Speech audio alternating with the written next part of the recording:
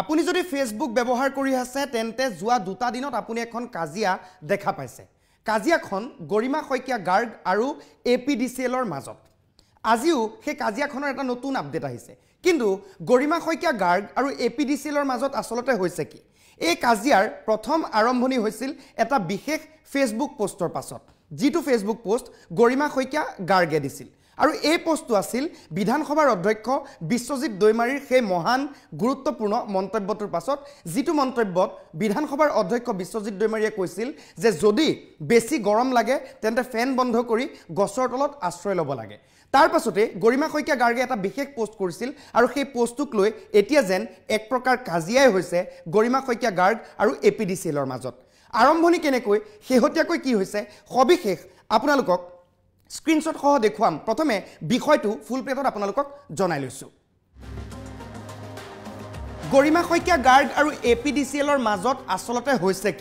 কি লাগিছে সোশ্যাল মিডিয়াত এতিয়া উত্তৰ প্ৰত্যুত্তৰৰ খেল আৰু সেই খেলখনক লৈ ব্যস্ত হৈছে আমোদ পাইছে সোশ্যাল মিডিয়া ব্যৱহাৰকাৰী গৰিমা শইকীয়া গাৰ্গৰ ফেসবুক পোষ্টত কমেন্ট দিলে এপিডিসিএল আৰু এপিডিসিএলে অভিযোগ কৰিলে বিল পৰিশোধ নকৰা বুলি তাৰ পাছতে পুনৰ ফেসবুকতে প্ৰতিক্ৰিয়া গৰিমা শইকীয়া গাৰ্গ আৰু এপিডিসিএলৰ মাজত আসলতে কি বিষয়ক লৈ এই খোৱা কামৰা লাগিছে সেই বিষয়ে আপোনালোকক জনাবলৈ বিচাৰিছো প্ৰথমে গৰিমা শইকীয়া গাৰ্গে এটা ফেসবুক পোষ্ট দিছিল আমি ইতিমধ্যে কৈছো যে সেই ফেসবুক পোষ্টটো দিয়া হৈছিল বিশ্বজিৎ দৈমাৰীৰ মন্তব্যৰ পাছত সেই পোষ্টটোত গৰিমা শইকীয়া গাৰ্গে কি লিখিছিল প্ৰথমে হেয়া চাইলক যাতে কি হৈ আছে কোনে আসলতে মিছা কথা কৈছে বা কিহৰ কাৰণে এই সংঘাতটো হৈছে তেতিয়া আপোনালোকে বুজি পাব এদিনৰ পূৰ্বে গৰিমা শইকীয়া গাৰ্গে এটা ফেসবুক পোষ্ট দিছিল য'ত তেওঁ লিখিছে যোৱা মাহত 10500 এই মাহৰ প্ৰথম 5 দিনত 2000 মানে মাহৰ শেষলৈ 12000 বহেমিয়ানৰ ঘৰ বুলি দুটা কোঠাত বেছিভাগ সময় লাইট ফেনো বন্ধ থাকে ইয়াত বহেমিয়ান মানে কাৰ কথা কোৱা হৈছে ইতিমধ্যে আপোনালোকে গম পাইছে ইয়াত বহেমিয়ান বুলি জুবিন গাৰ্গৰ কথা কোৱা হৈছে বহেমিয়ানৰ ঘৰ বুলি দুটা কোঠাত বেছিভাগ সময় লাইট ফেনো বন্ধ হৈ থাকে আমাৰ ওচৰত ডাঙৰ গছু নাই যেটো বিধানসভাৰ অধ্যক্ষই কৈছিল বিশ্বজিৎ দৈমাৰীয়ে কৈছিল যে এসি ফেন বন্ধ কৰি গছৰ তলত আশ্ৰয় ল'ব লাগে যেহেতু গুৱাহাটীৰ বাসিন্দা গতিকে ডাঙৰ গছু নাই আশ্ৰয় কেনেকৈ ল'ব এইদৰে এক প্ৰকাৰ অসমৰ শক্তি বিভাগ আৰু এপিডিসিএলৰ বিৰুদ্ধে খুব উজাৰিছিল গৰিমা শইকীয়া গাৰ্গে এই খুব উজাৰাৰ পাছতে প্ৰতিক্ৰিয়া প্ৰকাশ কৰিলে এপিডিসিএলে গোটেই বিষয়টোত গৈ ফেসবুকত পোষ্ট দি তেওঁলোকে এক কথাত গৰিমা শইকীয়া গাৰ্গে যেন মিছাহে মাতিছে সেই ধৰণে তেওঁলোকে পতিয়ন নিয়াবলৈ চেষ্টা কৰিলে তাৰ পাছতে পুনৰ আজি গৰিমা শইকীয়া গাৰ্গে প্ৰতিক্ৰিয়া প্ৰকাশ কৰিছে ফেসবুকত এতিয়া হেহতিয়া পৰ্যায়ত কি হৈছে হেও আমি আপোনালোকক দেখুৱাম এই পোষ্টটো গৰিমা শইকীয়া গাৰ্গৰ প্ৰথম পোষ্ট আছিল এই পোষ্টটোত যেতিয়া গৰিমা শইকীয়া গাৰ্গে এই পোষ্টটো দিলে এই পোষ্টটোত 367টা শেয়াৰ হৈছে আমি স্ক্ৰিনশ্বট লোৱা পৰ্যন্ত আৰু 618টা কমেন্ট এই 618টা কমেন্টত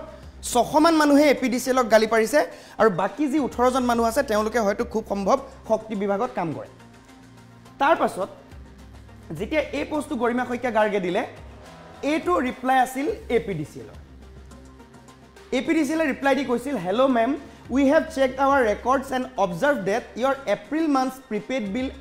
amount was 6098 and May month's prepaid bill amount was rupees 6459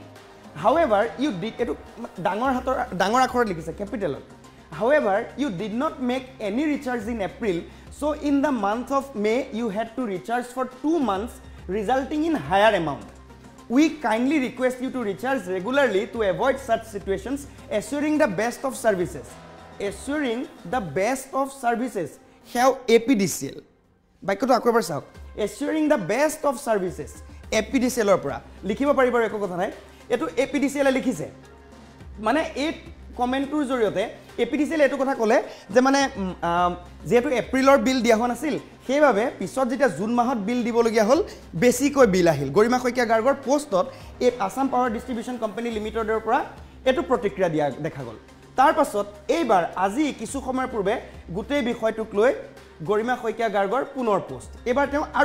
তেওঁ লিখিছে কিছুমান কথা ভিত্তিহীনভাৱে এনে কোৱা নাযায়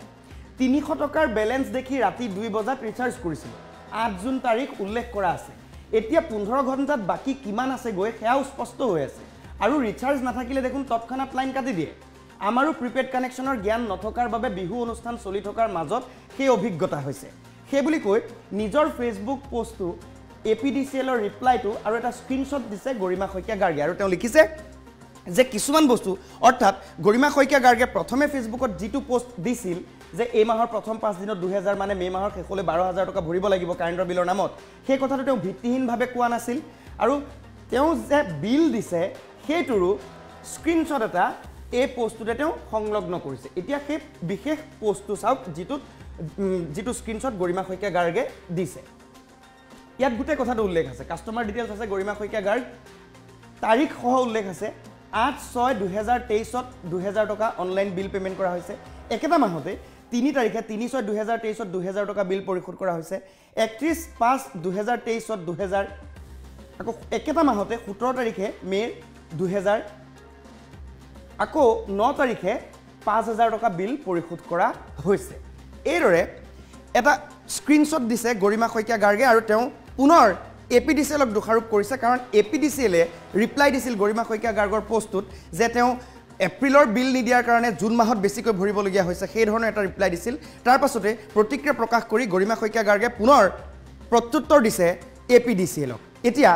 এই গোটেই কথাটোক লৈ সোশ্যাল মিডিয়াত এটা আলোচনা হৈছে আসলতে মিছা মাতিছে নেকি কোনোবাই যদি মিছা মাতিছে তেন্তে কোনে মাতিছে এপিডিচিএলে মাতিছে নে গৰিমা শইকীয়া গাৰ্গে প্ৰথমে কওঁতে কিবা খেলিমেলি হ'ল কিন্তু এইটো যে স্ক্ৰিনশ্বট আমি আপোনালোকক ইতিমধ্যে দেখুৱালোঁ সেই স্ক্ৰিনশ্বটটো এক প্ৰকাৰ প্ৰমাণ যে এই গোটেই ঘটনাটোত আসলতে এপিডিচিএলেহে দায় সাৰিবলৈ চেষ্টা কৰিছে কাৰণ সাধাৰণ জনতাই যেতিয়া অভিযোগ দিয়ে এপিডিচিএলে গুৰুত্ব দিবলগীয়া নাথাকে 1912 বুলি এটা বিশেষ নম্বৰ মুকলি কৰা হৈছে যিটো 24/7 উপলব্ধ বুলি কয় কিন্তু 24 ঘণ্টাই উপলব্ধ বুলি কোৱা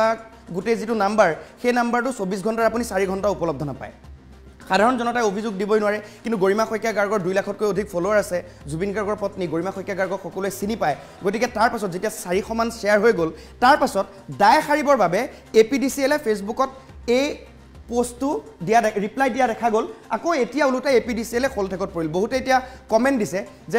সাধাৰণতে মানুহে কয় যে হাতৰ কুঠাৰ ভৰিত মাৰি লোৱা বুলি কয় কিন্তু এপিডিচিএলে ঘৰৰ পিছপিনে থকা কুঠাৰ বিচাৰি আনি ভৰিত মাৰি লৈছে তাৰ মাজতে দুই এজনে আকৌ কৈছে যে এপিডিচিএলে ৰিপ্লাই দিছে যেতিয়া অসমৰ শক্তি বিভাগ ভুল হ'লে গ্ৰাহকৰহে হ'ব এপিডিচিএলৰ কোনো কাৰণত ভুল হ'ব নোৱাৰে ধন্যবাদ